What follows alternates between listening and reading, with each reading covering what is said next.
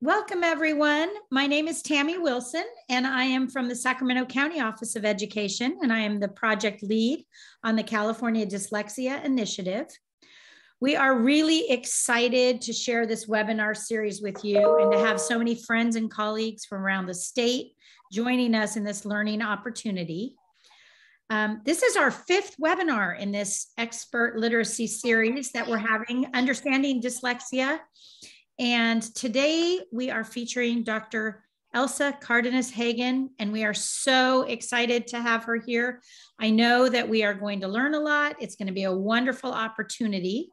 We have created a Padlet that will include a PDF of the slides. So if you like to follow along with slides, please locate the Padlet. The link has been dropped in the chat for you. There are also some additional resources from previous webinars on that Padlet. And you will find that we have created a companion document that goes along with today's webinar with a deeper opportunity to explore some of the topics discussed in today's webinar. Next slide. As I mentioned, I am the project lead on the California Dyslexia Initiative. And one of our major goals is to try to disseminate professional learning opportunities and to build capacity across our state to really support students at risk for reading difficulty and students with dyslexia. So this webinar series is part of those efforts. And in this webinar series, we have partnered, next slide, with our wonderful partner, Jessica Hammond, with Glean Education, who is going to be facilitating today's webinar. And so I'm going to hand off to Jessica right now. Thank you, Tammy. We are so thrilled to partner with SCOE and the California Dyslexia Initiative to coordinate this webinar series. For those of you who don't know us, we're Glean Education, and we partner with schools, districts, and states to deliver online training, school leader consulting, and web-based coaching. Our work aims to build educator understanding of evidence-based literacy practices to improve student literacy outcomes. Next slide, please. This is the fifth in a series of webinars on dyslexia and literacy delivered by some of the nation's top experts in the field. If you haven't registered for them yet, please do. And Wen will pop those registration links in the chat. Be sure not to miss them. Next slide, please. So it is my honor to introduce Dr. Elsa Cárdenas-Hagan. She is a bilingual speech-language pathologist and certified academic language therapist. She is the director of the Speech, Language, and Learning Center in Brownsville, Texas.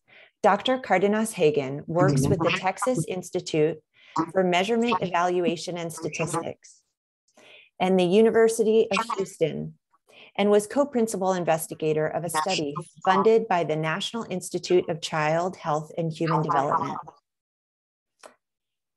and the Institute for Education Science that examined the oracy and literacy development in English and Spanish-speaking children. Dr. Cárdenas-Hagan has written many scholarly journals, programs, and published works, including her recent book, Literacy Foundations for English Learners, a comprehensive guide to evidence-based instruction. Dr. Cárdenas-Hagan has been recognized for her dedication to individuals with dyslexia. She is the recipient of the Margaret Bird Rawson Lifetime Achievement Award by the International Dyslexia Association and the Luke Waits Award of Service to People with Dyslexia by the Academic Language Therapy Association and the Champion of Dyslexia Award by the Texas Education Agency. Dr. Cárdenas-Hagan has spent the last 2 years working with the national research teams, designing assessments and interventions for English learners who struggle with learning to read. She has a passion for ensuring that every school child in the world has access to a high quality educator who can implement effective language and literacy instruction to diverse populations. And I do hear a little bit of a reverb. Do you hear that as well, Tammy? No, and Elsa doesn't, so that's interesting. I will go on mute and hopefully that will go away. It's perhaps one of the participants is not muted, but we'll take care of it. So I welcome Elsa Cárdenas-Hagan. Thank you. Apologize for the technical difficulties. Oh, no, Very that's happy great. to have you here. Thank you so, so much. And I'm so delighted to be here and delighted that you all out there have an interest in working with these students that, you know, don't speak English as their native language. They're learning English, they're learning literacy, and there's so much that we need to think about. And as I look there at your previous participants, I have worked very closely at the University of Houston with Jack Fletcher and David Francis for now we're going on 25 years and have had that opportunity to really be involved in these national studies where we really do need to know more, and we need to continue to look and right now the studies are focused also on adolescence, which I saw that some of you there are in that middle school or high school level, and so we there's so much we still need to look at, but for the last 20 or so years, this is what we know, what we have discovered with colleagues across the United States, and I want to share that. But more importantly, what I want to share are for those of you out there in the field that this is what we know and this is what we need to do. And I'm really hopeful that today there's going to be some wonderful techniques that perhaps will be very easy for you to implement tomorrow. And I'm going to ask you to set some goals for that. So thank you for having me. I'm excited to be here, and we'll just welcome each and every one of you. You're very special for wanting to help every child, including children who are learning English as their second language. So today, what we're going to do is we're going to go through who are these children, what about their language and literacy needs? What about becoming multi-literate or at least biliterate? What does that effective instruction look like? And what can I do to make sure that I'm designing lessons that take into consideration what we've learned over the last 25 years? And what are your next steps going to be? So, but as we start, you can put in the chat box, I want to know, how many English learners do you think attend public schools in the United States? How many is it? Do you know? And what is the most common language? So how many and what's the common language? So if you'll put some of that in the chat box, and I'm going to check and see what you're thinking, see if you're close to my number. Ooh, yeah, some of you, oh my gosh, some of you really know your stuff. All right. So yes. So I will like to tell you that it's actually 5 million. 5 million. And what do you think the most common language is? You were right. Spanish is that most common language, with more than 77% of our English learners speaking Spanish in their homes. And the second most common language, we look at Arabic, right? And that's about 2.5% of these English learners. I also want to know, how prepared do you feel you are to teach literacy to these students? Are you very prepared, mostly prepared, somewhat prepared, or you don't feel prepared? Let's put that in the chat box. Just trying to get an idea.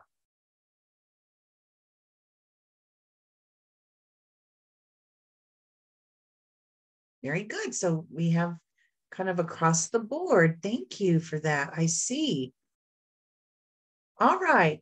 So as we think about that preparedness, I do have something to share with you, that when we look across the United States, it's 3% of teachers that have the specialty in teaching students who are English learners.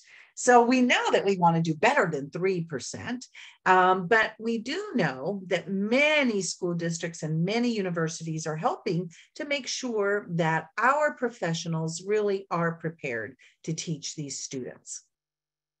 So as I begin, now you heard Jessica say speech and language pathologist, right?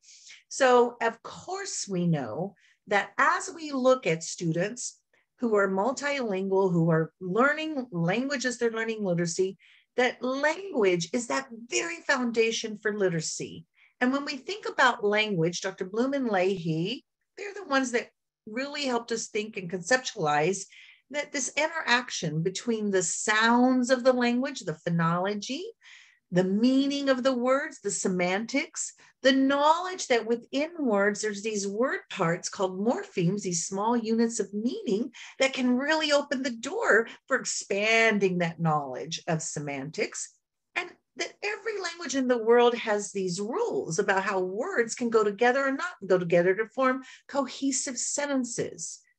But it's really all about the use of language. And so that's what we call pragmatics, being able to understand that use of the language, being very culturally aware and understanding, for example, in the English language, for folks like myself, even that we learn English as our second language, we're always challenged by idioms and sayings. And then, we might be considered advanced bilinguals or multilinguals, but here's the thing, we're always learning. But these components of language are so necessary for reading. And you probably know about the research synthesis in this population of students. You all know, I know you know, in the year 2000, that National Reading Panel report. But by the year 2006, we had that National Literacy, panel report for language minority children and youth, looking at how do those 5 components that we know of, phonological awareness and phonics and fluency and vocabulary and comprehension, how does that work for this population of students? Well, yes, we also know reading is a process. Our brains are, we're ready for language, but reading is something that we have to learn. But when we look at the process of reading and what's going on in the brain, we see it's similar for all kinds of learners and all kinds of languages. And so what we know is that we are going to work on these areas of reading, just like the National Reading Panel report told us, but we've got to adjust our instruction. And how do you adjust that instruction? You are building the student's native language knowledge, while you're building the literacy. It doesn't have to happen sequentially. No, as you're developing language, you can be developing literacy, and your language supports literacy, and literacy supports your language. And so let's take this as an asset point of view, that these students have knowledge. And when they come to our classrooms, that they have these features of their languages that are such a resource, right? And what we need to know, I might not know the language, but I need to be aware of the structure of that language so that I can use that to make connections across the languages and really embed these cross-linguistic features. And you may not know this, but the report also talks about students who have this native language literacy. They're going to perform higher in English literacy than those that didn't have the opportunity to develop their native language, to develop that native language literacy. And they only, did English. And so that was, something that was also important and not as widely known. And then we have the National Academy of Sciences, Engineering, and Medicine. And here in this, the Promoting the Educational Success of Children and Youth Learning English, this came out in 2017. And it also describes the promising practices are, in fact, to look at these literacy components of phonemic awareness and phonics and fluency, vocabulary, reading comprehension, and extending into writing, but also thinking about language and that oral language proficiency. In the year, just so that you know a little bit of history, in the year 2014, at the International Dyslexia Association, and I was serving on the board at the time, we were trying to really come up with a nice term that would really reflect what we knew about literacy, about learning to read, and how comprehensive it must be. And so by June of 2014, we adopted this term, structured literacy. And it's our hope that this is in every classroom, and especially in those early years, so that students really understand the structure of the language. And just notice they're understanding the speech sound system, the sounds, the meanings of words, semantics, those meaningful word parts, morphology, the structure of sentences, syntax. Let's extend it into writing, that orthography, but understanding that oral and written discourse so that every student can have that deep reading and written communication. But we can't forget the other aspects of cognition that's related to literacy acquisition. And we know this quite well. I've got to have my students engage. I've got to have their attention and their concentration. And I've got to have some wonderful reasoning skills and putting two and two together and knowledge about, text structure. All of that falls into this comprehensive approach for instruction that we call structured literacy. And today I share with you, what does structured biliteracy mean? It means exactly the same. However, it's that understanding potentially in two or more languages, the understanding of the phonology, the words, the word parts, the syntax, the orthography, but also understanding how language and written discourse, right, how it works in two or more languages, but also being culturally and linguistically responsive. As we bring in culture, as we bring in language, we know that, just because I bring in culture, it's not going to teach me to read, but what it does is engages me and it motivates me to read more about all these different cultures. But being linguistically responsive, that does make a difference for reading. And so we want every teacher to know about how biliteracy develops and about first language and second language development so that you can meet your students' needs in both language and literacy. So let's talk about the early skills. And, sometimes you hear people, I'd like to break a myth that, for example, that phonemes aren't important in other languages. And so really the research has really pointed out, even looking at brain research, where all this occurs, but we know that ability to process the sounds, to blend the sounds, to segment and manipulate them, that will predict how well children will do and how well they're able to link that for learning to read. So this phoneme awareness, it does contribute to reading, not only in the English language, but in other languages like the Spanish language, like in Arabic, and like even languages that are pictographic, we're finding that, right?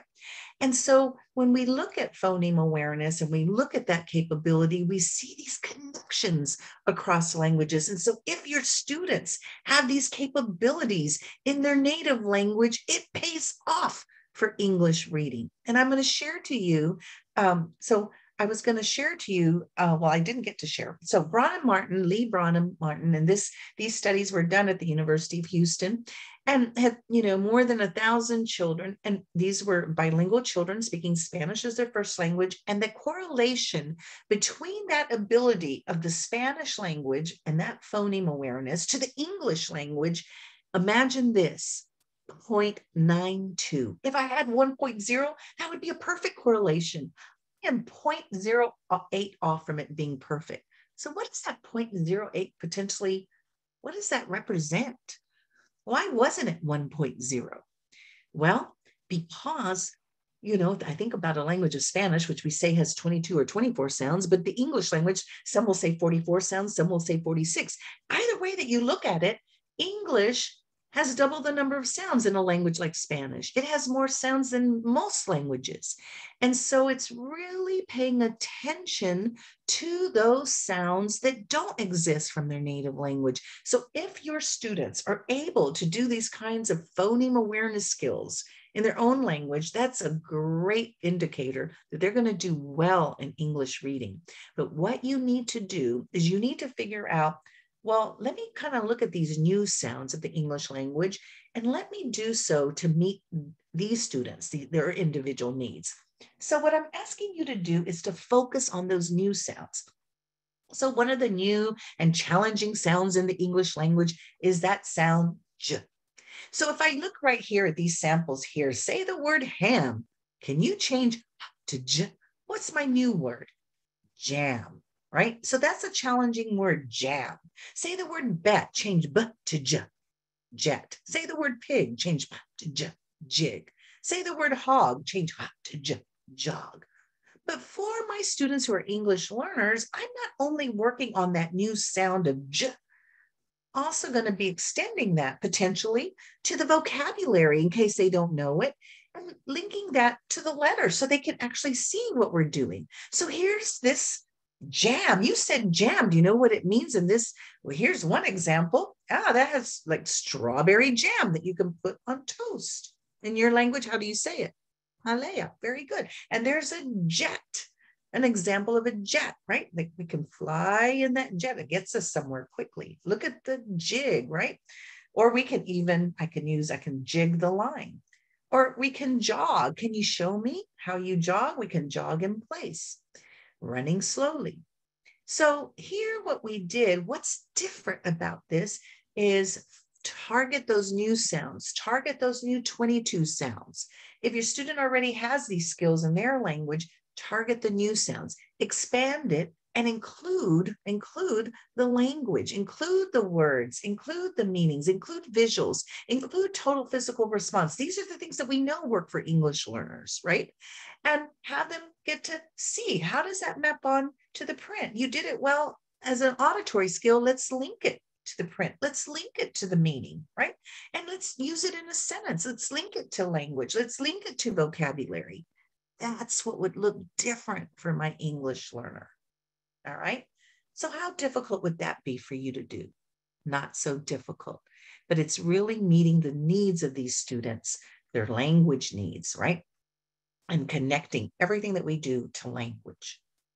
So I'd like to share with you, what are some of the sounds that really, what I call complete transfer? That means these sounds, for example, exist in Spanish and exist in English. B, d, s, g, t, l, v, y. And even that w sound, we will say, oh, it's borrowed, but no, the sound exists. It's spelled differently, right? Like I might say cuando, which means when, but I said cuando. That sound w is in there. So there are so many sounds. These are just sounds of the consonants that transfer. There's digraphs that transfer. There's vowels that transfer. So let's capitalize upon that. And how do you figure out what transfers and what doesn't? Well, there's a website called mylanguages.org. It has 80 different languages, and it tells you which sounds transfer from those native languages to English. So let's use that knowledge. So here we've been working on the phonology. You were able to manipulate some words. Now let's really think about that sound some more. Say jam, say jet, say jog, jig. What sounds did you hear? You heard j. I'm going to write them. Now let's look at the letter. I'm going to give you a word to remember. Jaguar. That's an animal in the cat family. It can run very fast. Can you say that word in English for me? Jaguar. Very good. Do you have this word in Spanish? Oh, you do. Tell me about this. Jaguar. Oh, excellent. Now, let's try saying that sound again. J. Or if you're having trouble, I want you to put your hand right here in your throat, your vocal cords, and I want you to say this sound from your language. Ch, ch, ch. Very good. Did you feel your throat vibrate? The vocal cords vibrate? They didn't. So now we're going to say the new sound. But this time, I want you to say ch, but you're going to make your vocal cords vibrate. We're going to add voicing. Say ch with your voice box on, and that becomes j. Voice box off, ch. Voice box on, j. Let's see if we can distinguish the difference between ch and j, ch and j. We're going to get to that precision of the sound. Now let's use that word. Say j, j. Now we're going to say jaguar. Can you tell me a sentence with that word jaguar? Oh, yes. The jaguar can run very fast, faster than a human. Let's practice reading words. Let's link what we've just learned, and we're going to practice reading words that have this sound j and particular types of syllables in our language. We're also going to practice writing. So as I took you through this, I want to just point out to you, language, language, language. How did I address phonology? I asked him to tell me the sound that was the same. How did I address semantics, the meaning? I asked them if they knew what it meant, and I gave them what it was and what it meant. How did I address using? I asked them to say it in a sentence. I asked them also to make sure it was, we wanted to make sure it was grammatically correct, right? And I also highlighted the connections across languages. So right here in this whole process here, I went through the sounds, the phonology, the semantics, the words, right? The syntax and the use. So this is really embedding language into these early skills of literacy. Now, what's different about the English language that maybe is not so much in other languages? The English language has 6 types of syllables. And why do we need to learn them? As an English learner, that would be so helpful to know, when do I say E and when do I say eh, right? When do I say O? When do I say aw? Right? Really knowing the differences between those short and long vowel sounds of the English language. In my language of Spanish, there's only 5 vowel sounds. They never ever change. So that's why we learn about these syllables and these syllable types. So I see a word like men, hip, knot, and cup. What I see there is that every one of those had at least one consonant after it. And that's when I'm going to say the short vowel sounds, eh, ah, And what's the opposite of that? When it ends in a vowel. And then I'm going to say me, hi, no, the long vowel sounds. So now I know not to say me, no. I know to say me, hi, no. So the open syllable ends in the vowel and the closed syllable ends in a consonant. Now I know the difference between men and pronunciation of that E and me. I also have this pattern in my own language. When I look at that, I want to say name, teme, five, rope, kube, because we pronounce all the letters and the sounds of the language. But you have to teach me that no, you're not going to pronounce that final E. And when you have that vowel, the consonant and the E, the vowel's going to be long and the E will be silent. Don't pronounce it. So now I know to say name, theme, 5, rope, cube, right? And I might even have this pattern. Like in English, you have the word dame. And in Spanish, for me, that's dame, right? It doesn't mean the same. And I'm pronouncing all the sounds. So I've got to know this pattern, right? But I've got to make the connection also to the meaning. We have this pattern also in Spanish, that vowel with the R, like in star, her, sir, world, fur, right? It makes an unexpected sound. Most of the times it's going to say but look at AR, it says R, right? And I also can look at that OR, when it followed that W, it said right? But if I said the word doctor, it also said it was unaccented. Or if I say dollar. So my students need to learn, don't say dollar, don't say collar, don't say doctor, don't say tutor, right? I have to learn, let's see, say doctor. Let me put my hand under my chin. Doctor. On that first syllable, my mouth opened wider. I emphasized it. I accented it. So the second syllable, I'm going to say the sound, right? Tutor. Tutor, right? My mouth and what you heard was open wider and my voice was stronger. And now that second syllable said So now I have to learn about, and I have to know not to say right? And I have to learn that it's one sound, because in my language, it would be 2 sounds. Ordinario, right? Ordinary. So that's something quite challenging, but you can teach me that. Here's the other thing. We also have those vowel pair syllables, right?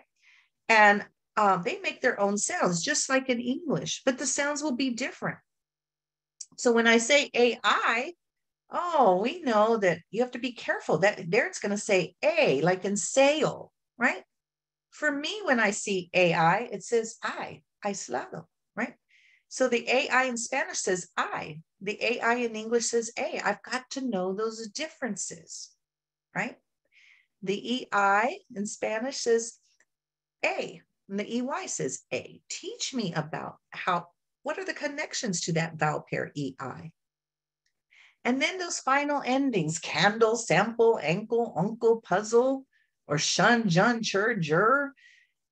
I might have some of these, like in the word English cable. I have cable, or a waffle, right?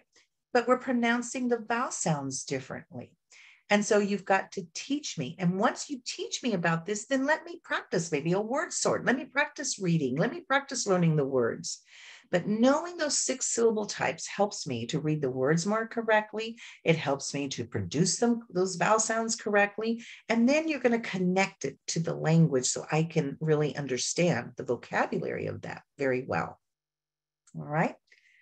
So I talked about J. I talked about phonological awareness and really phoneme awareness. We were changing sounds. I talked about the graphophonemic knowledge, putting that letter, that sound and the letter together. And I talked about also knowing about syllables of English. Really, that's really knowing a lot about the structure. But now I want to apply it. Oh, and decoding practice can be so boring. But what we're going to do is we're going to liven it up. And what we're going to do is we're going to meet and help our English learners by bringing in language as we work on these early literacy skills. So let's look right here. We're going to be reading closed syllables. And that means each one of these, remember, each one of these is going to end in a consonant. And the vowel is going to be the short sound. So let's get ready. And if you want to, you can, put a little marking there, that brief, to remember that that's a short sound, either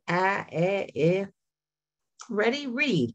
And the students will read jam, jet, jig, jab, jan, right? But one of the things I want to point out, students, is I want you to look at these words again. And I want you to pay attention to some sounds. You know the sound j. I want you to read the words that not only have that sound j, but also have that sound ah. Which words would those be? Correct, students. You said and read jam, jab, jan. Nice work. I really like the way you were thinking about the phonological features of these words, the sound features. Let's look at these next row, and I want you to prepare every word. Remember to look, those are closed syllables, right? We have consonants. We're going to say the short vowel sounds. Ready? Read. And they might read Jim, jog, jack, jan, just. Very good. Now, I want you to look at these words more carefully, and I'm going to ask you to tell me which ones of these words are persons' names. We're going to pay attention to the vocabulary and the meaning. And they might say Jim, Jack, Jen. Good job. How did you know? That's right, it had a capital letter. Those are persons' names. Which one of these can be someone's work? Job. You are correct. You've really been learning the meanings of these words. Next, let's prepare every word. We've seen some of these. Ready? Read. Jet, jig, jan, jack, jam. All right. And we can practice again. If you want to read, we can practice with fluency. But I have a question related to how these words work. Which one of these words could be a noun, names a person, place, a thing, an action, and a describing word? Oh, you said jet. Good job.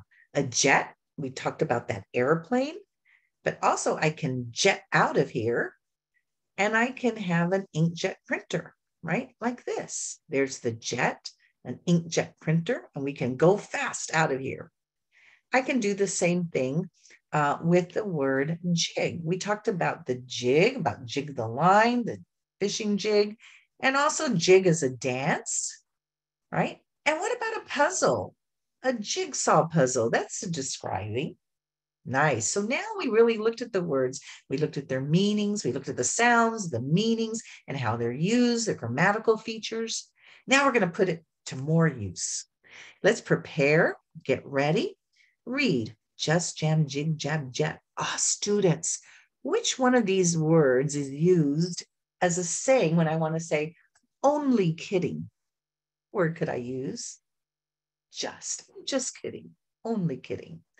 Or which ones would, if there's a lot of cars, you're stuck in a traffic. That's right, in a traffic jam. So we had talked about the jam before when we did phonological awareness. Now we're talking about traffic jam. And if I want to listen to my music, I'm going to jam to the music is another saying. So this just is a description of how even when we're doing decoding practice, we can very strategically and systematically embed the phonology, the vocabulary, the grammar, and the pragmatics, always paying attention to students' language and their skills of language as we're developing literacy. We also want to work on the fluency. And one of the things that we've learned is that, these students might be able to learn to, code the words rather well. But don't assume just because they can code them and they can learn to read them fluently, that that's really going to get to that ultimate goal of comprehension. I'm going to need to do some extra work, right? I'm going to need to do some extra work on the meanings of those words, that expressive kind of languages we're doing, and also know that just because I've got reading fluency, right? For English learners, reading fluency and comprehension is moderated by that oral language proficiency. And so that's why we must be focused on the oral language skills as we're developing literacy skills. And they can, as I've just shown you, they can complement one another quite well, like we just did here. Now, I love words and I love knowing a lot about words. So some of the best word learning strategies for these students are what we call cognate awareness and morphological awareness. And we need to make sure they have multiple opportunities for using them and creating the context in which they can use them. And so what is a cognate? A cognate is that ability to recognize that, oh my God, this word in this new language of English actually looks similar to a word in my language, similar in spelling, and perhaps similar also in meaning. And here's the example of the word canoe that looks the same in English and Catalan, canoa, the same in Spanish, Italian, and Portuguese, and looking at canoe in French and German. So I could take these kinds of words and I can really introduce it kind of like in chunks related to specific areas of subjects or things that we're learning about. And so here's an example of in Spanish, auto, tractor, tren, canoa, helicóptero. Does that look familiar? Do those words look familiar to you? For English, I'm sure they do. Auto, tractor, train, canoe, helicopter. All right. So we're going to make those connections of these cognates, right? And we're going to explore the features around these cognates. So the word is canoe. Say the word, students, canoe. In Spanish, what's the word? Or in your home language, what's the word? Canoa. How many syllables? Put your hand under your chin. Canoa. Oh, in Spanish, it has 3 syllables. Your mouth open 3 times. How about in English? Canoe. Ah, it has 2 syllables. Because your mouth opened twice. There's 2 vowel sounds. Let's see how many sounds in Spanish. K, n, o, a. How many was that? 5. How many in English? K, n, u. 4. How many meaning units? If I see that word canoe, does it have 1 meaning there? Is there anything added to it? If I said the word canoes, that would be more than 1 in that case, right? So that would have 2 meaning units. So how is a canoe that we have up here, how is that the same or different from a ship? That canoe is much smaller than the ship, right? The canoe doesn't have an engine, right? We're going to use some oars to paddle, right? And then the ship, that ship can probably fit 1,000 people. How many can fit in the canoe? Maybe 2, right? Is the word a noun? Does it name a person, place, or thing? Yeah. Can you use it as an action word, a verb? We're going to canoe down the river, perhaps. Can you use it in a sentence? I'm going to be listening for complete sentences, students. Now let's look at the spelling, C-A-N-O-E. How's that different from canoa? Ooh, that E is different than canoa. What did I do right here? Remember language? What did I do? I asked him about the sounds and the syllables.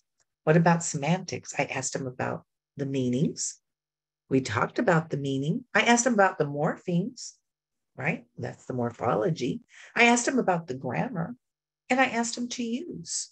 And we extended it to spelling. So right here, once again, what do you see?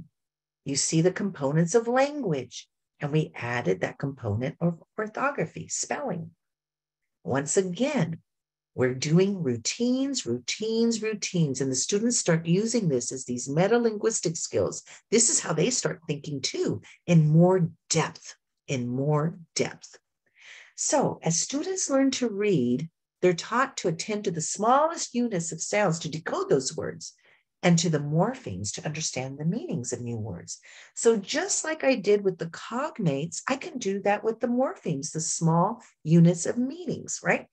And I've actually developed lessons where I have 90 morphemes that are the same between Spanish and English. And we have this in other languages. English has 60% of the English language comes from Latin. So anything that's Latin based, and 15% comes from the Greek. So just think about those Latin and Greek words and how we can make this interesting for our students. So there I have Spanish breakfast, anti, English anti, ex, audi, phono, Greek, phono with a PH, ista, ist, itis, itis. Next week, I'm doing a presentation in Barcelona. And by the way, they do Catalan, Spanish, and English. And I'm able to do the very same thing in 3 languages. It works in so many languages. So if you look right here, we see this prefix. A prefix is at the beginning of a word. Say these words: bilingual, bicycle, bi-monthly. What did you hear at the beginning that was the same? Bi. Watch as I write the words. What do you see in the very beginning? Bi. Do any of these words look familiar? They might say bilingüe, bicicleta, bimensual. If you speak 2 languages, in English we say you're bilingual. Something that you pedal and has 2 wheels is a bicycle. If you do something twice per month or every 2 months, bi-monthly. So bi means what? 2. Let's think if we have other words. Oh, I know. 2 times a week or every 2 weeks, bi-weekly. 2 times a year, bi-annually. Are those any words in your language? Bianual, bisemanal, very good. I want to bring these words to life. We're going to be working with these words in stories. We're going to be putting them up. And as we listen to people, when you read or as you read or as we listen to people speak and as we study more, we're going to be adding to your own personal journal, your own personal vocabulary notebook. And we're going to be adding to our word wall to create. And let's have a contest to see how many we can come up with, right? I've seen schools that they do that and they have a tree right in the entrance and it's competitions between classes. Who can come up with the most? And we'll have, extra recess time or PE time or pizza party on Friday. But this is really making this wonderful word learning strategy and having the students really have that opportunity. And what did I do here? Again, we really looked at the sounds, the meanings, the use, all of it.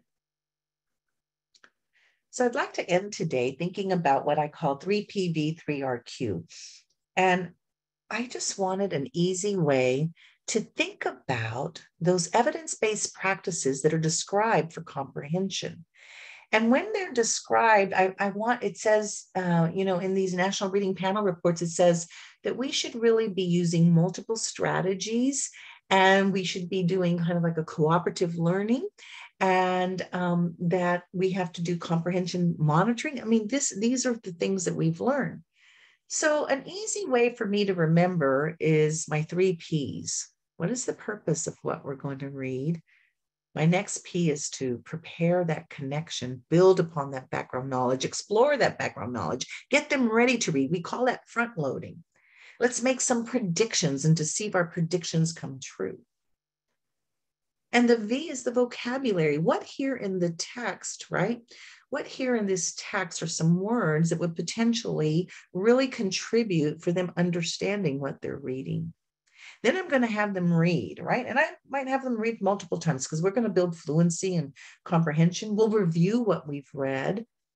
But I want to do something very special. I want them to retell and summarize to me. That retelling really solidifies, and they might retell to me, retell to a partner, and I will have them question, but not only answer questions, but ask questions, and especially those higher order questions of how and why and what if, right? So as we think about 3PV, 3RQ, we're embedding and making a routine those 8 evidence-based practices that we know of from these National Literacy Panel reports. So let's put it all together, 3PV, 3RQ. So students, the first P, purpose. So the purpose of today's reading is to really make sure that you can read successfully words that have your new sound of j, and you learn ng as and you learn that letter z as, and that letter r as r. Those are all new sounds for you in the English language. But also this week, we've been talking about the kind of work that people do, right?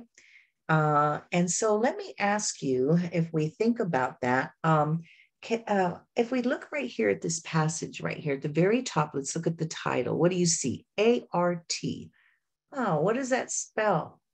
Art.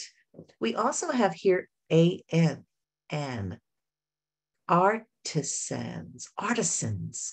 Oh, so and like a musician, a person who makes music, an artisan, what do you think it's about? Persons who create art. That's right.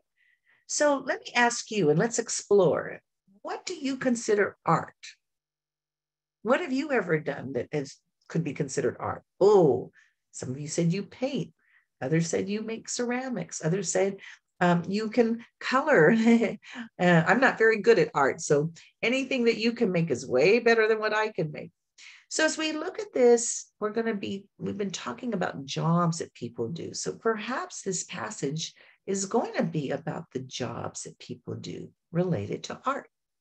So let's prepare and let's read. And so I would have the students, read sentence by sentence. We prepare. Jim makes rings for his job. The rings are for men and women. Jim rubs the rings with a cloth. Jim is content with his rings. Zach is an artist. Zach makes rings. So we're going to go sentence by sentence. I also need for my English learners to work on the fluency. And what I might do here is I might do some pencil swings. Jim makes rings for his job. This will be so helpful. The rings are for men and women. So here we're getting at the cadence. We're going, how does that phrasing work, right? And now after we do that, we can read it, right, as if we're speaking to a friend. That would be really terrific. So I want them to read. We're going to, but before I really, I skipped something. The front loading, sorry about that, should have included some vocabulary words. So here I see this word come up here about content. So it means he's happy. I'm happy. I'm satisfied. But I want you to put your hand under your chin and say content. You emphasize the second syllable. But if I say content, it means person's things. But content means happy. So when it says Jim is content with his rings, it means he's happy. And then we go through, what does Jim do? He makes rings. Who are they for? Men and women. And it says Jim rubs the rings. What is he rubbing them with? A cloth. He's happy. Zach makes what? Zigzags. He's content. Ren sings songs. And then I can ask these questions. What's Jim's job? Can you tell me in a complete sentence? Do you know the job title? Why does Jim rub the ring with a cloth? What does Zach do? What color are the pots? Where does Ren sing songs? Since Ren sings, what do you think his job is? Right? Now we're going to retell. We're going to retell that to the person next to you, right? So that would be very good. All right. So right here, if we think about what did I do? Exit out of here. What did I do here? I had the students, talk about the purpose. What's it about? We explored, anything that they know about the topic at hand. They made a prediction. We explored that word content. We had them read, we review with them. We have them retell to a partner, and we had question answering. But the other thing I want to do is question generation. Can you come up with some other questions? Can you put a question in the chat box, students? A question in the chat box that begins with how or why. Can you write a question in the chat box?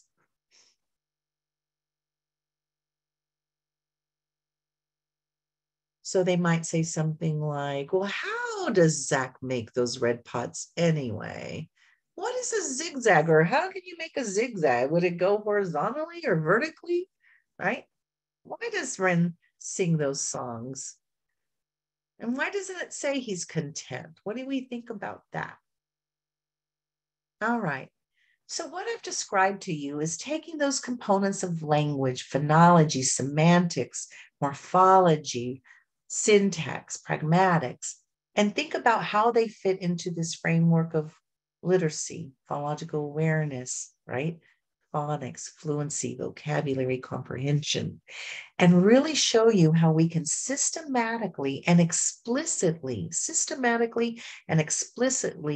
add in, right, all these components of language as we're developing literacy. So I want to ask you something today.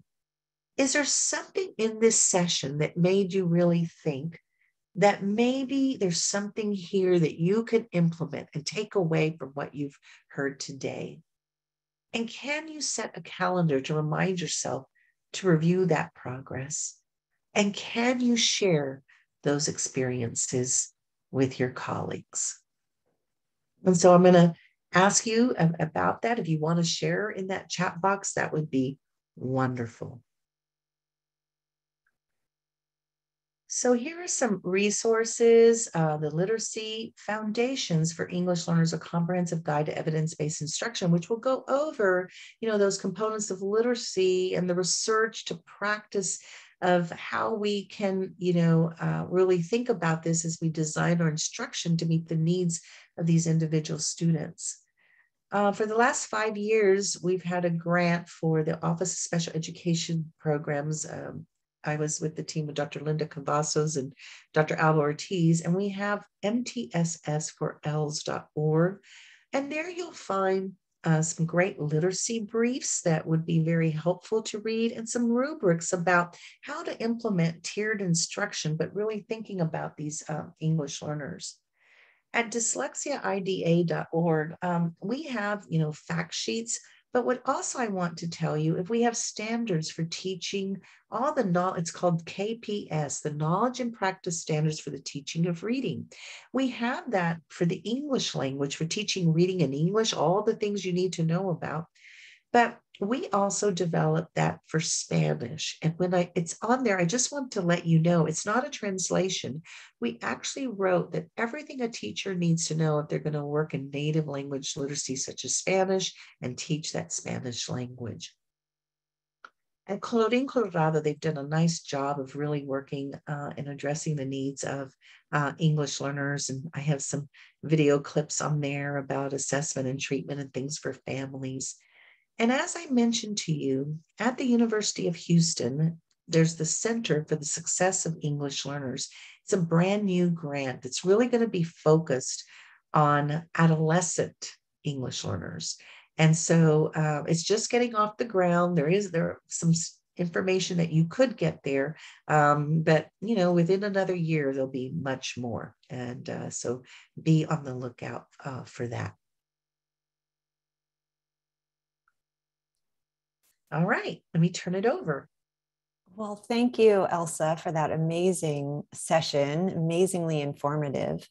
I believe we were having a little bit of reverb, perhaps because you were not on mute. So while I ask the questions, maybe if you could put yourself on mute, it doesn't seem to be happening now, but that might be helpful. So again, thank you so much. We do have some time for questions, so I'm thrilled to ask a bit. But before we do, I just wanted to remind you all about the companion document that we've created to accompany each webinar. The webinar companion document includes prompts to discuss after the webinar and additional resources to further explore that webinar content.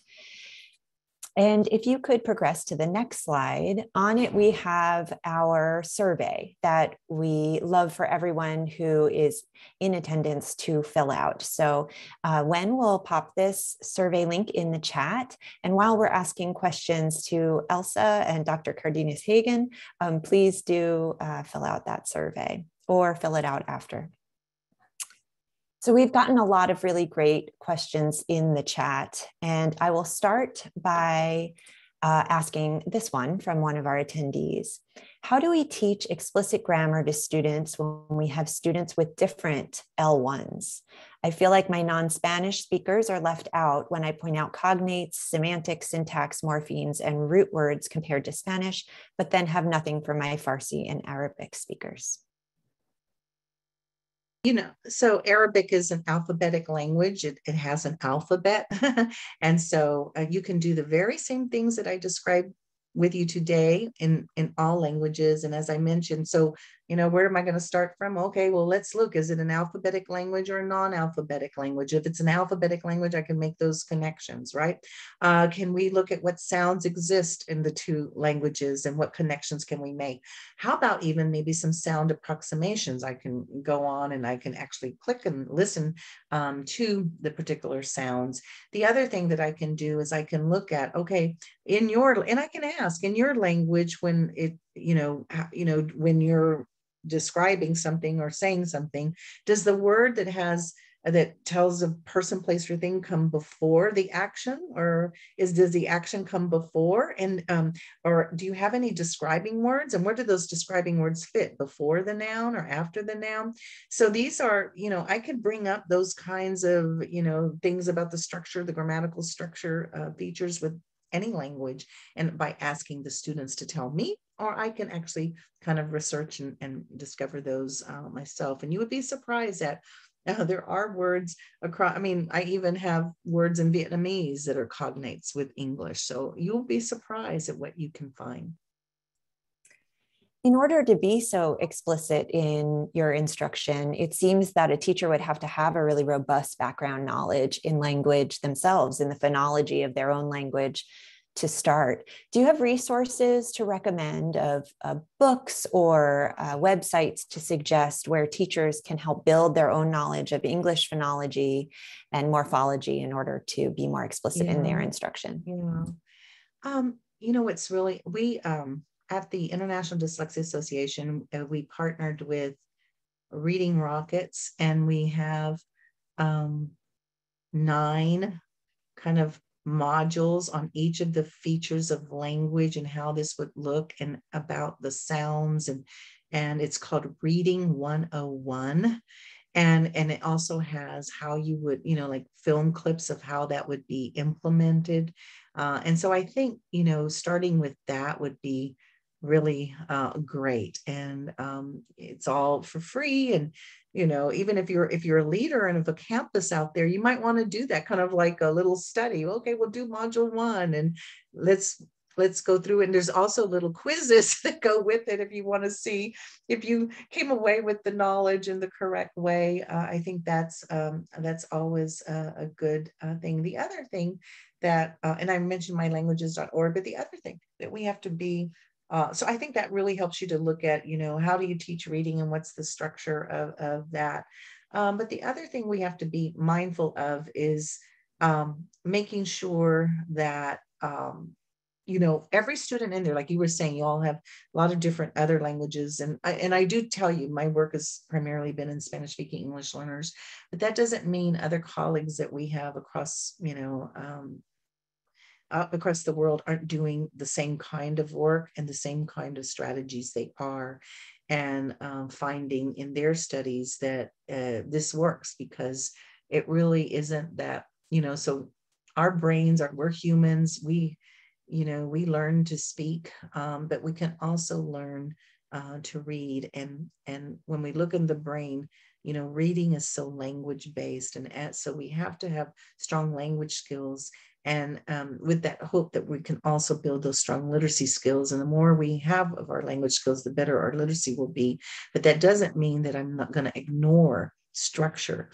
I'm going to do both. I'm going to work on language while I work at structure. And I want to kind of break the myths that, if you, that this kind of approach would not work for a multilingual learner, but absolutely, absolutely it will work.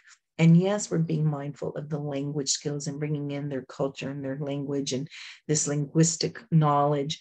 And the children love it. They love when they know so much about their language. And as I said before, this supports, their language supports their reading. But as we teach them to read, and as they read widely, that supports language. So the more you read, that supports your language development, and the more language you have, that supports your reading. But you've got to know in these early years that structure of how it works, so that we can read that complex text and have that wonderful opportunity to read, books and about anything across the world. And it'll really, and I think about what's the bridge to equity? Literacy is the bridge to equity. That's what I say. And if we don't do these things, then it's not equitable. It's not fair. And so we really want to make sure that we're giving these opportunities to develop language, to develop literacy simultaneously, strategically, systematically, explicitly. And we help these children to become metalinguistic. And they start thinking in that very same way, because we taught them a strategic way to think and a strategic way to read. Well, that is perfect. That is all the time we have for today, although we could still ask you many, many questions. In fact, I will collect the questions, and if we can't answer them ourselves, we can forward them on to Dr. Cárdenas-Hagan. I want to thank you for your time on behalf of Glean Education, the Sacramento County Office of Education, and the California Dyslexia Initiative.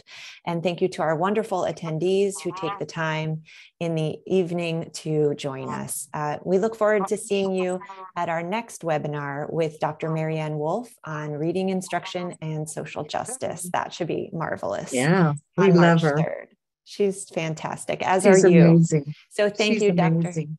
Dr. Cárdenas-Hagan. This was just beyond a pleasure. So much to learn. Thank you. Fabulous. Bye-bye.